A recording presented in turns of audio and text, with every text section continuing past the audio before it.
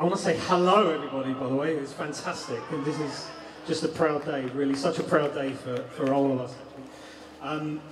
But look, today is about the celebration of heroes for me. You're all here to celebrate these players that have been heroes of ours, and they're heroes of mine.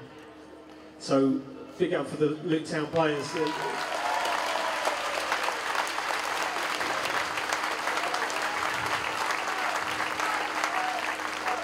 John Still is everyone's hero, whether we're Luton or not, by the way, but he's everyone's hero. Thank you, John. Terry, Jeff, Hack, everybody in the backroom staff are all heroes of ours, but you know, there are also some other heroes. There are heroes that don't necessarily want to be on the stage. There are heroes that have put their hand in their pockets to keep this football club going. Thank you. Keep this football club going over the past 5 years while we've been in non-league as a professional club, and it's been a very costly process.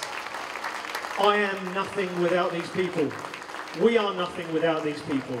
So to 2020, can we just have one round of applause for 2020, the guys that have put their money in because they're really important.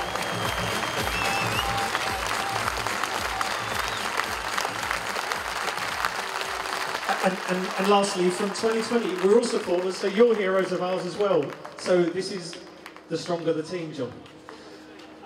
The only thing leaves me really to say is thank you so much to Luton Borough Council for putting this on.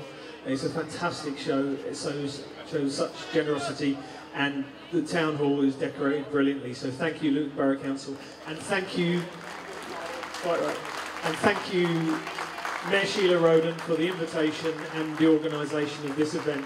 And back we come. Luton are back. Come on.